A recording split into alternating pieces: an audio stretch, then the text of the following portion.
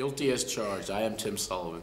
We're here today at the Sheffield showroom for the Sheffield premiere of my new film, 2001 Maniacs: Field of Screams.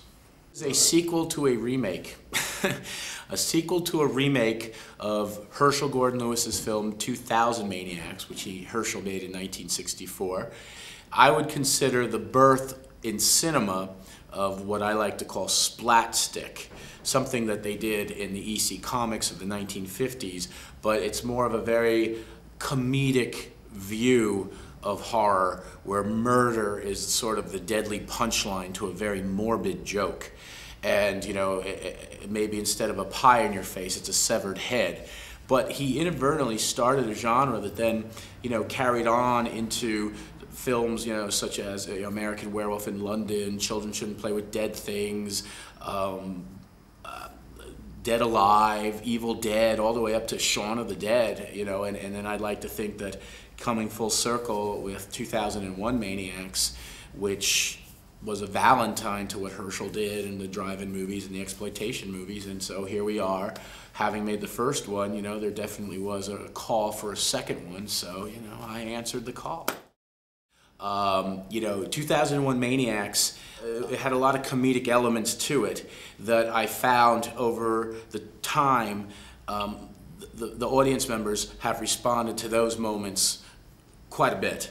So in doing the second one, we felt that, you know, let's just embrace that 100%. And, you know, we're not trying to scare anybody. We might shock them with the audacity and the subversive nature of the humor, but we really set out to do just a fun, burlesque vaudeville show. You know, in the movie, whereas the first one was a group of college kids, a group of traveling northerners who take the detour road and end up in Pleasant Valley, which is pretty much, you know, Herschel's great concept of this southern town that during the Civil War was burnt to the ground by renegade northerners. And every year on the anniversary of that massacre, the town and the townsfolk come back to life to extract revenge on as many northerners as they could round up in the 24-hour period that they have.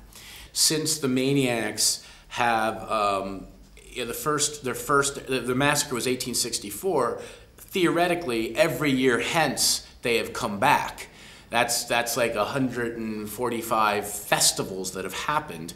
We have a graphic novel that Avatar Publishing puts out that's called The Curse of the Confederacy that actually tells the origin of how this all happened. But, you know, we could look to the future, look to the past. I mean, there's so many stories. I mean, we could do one that's set in 1969. It could be a bunch of kids on the hippies in a sort of a magical mystery tour style bus that end up in Pleasant Valley on their way to Woodstock.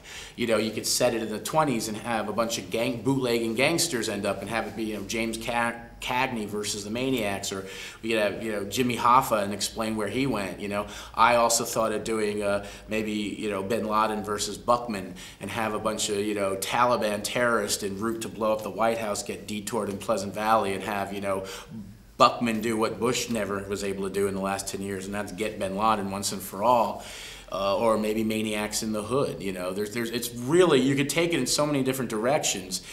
You know, and I definitely want to do that, and we've been very blessed that you know, Anchor Bay UK and Tiberius in Germany have been, you know, they were the first distributors to step up to the plate with a financial commitment towards this movie, this franchise sequel, and that is what got this movie made.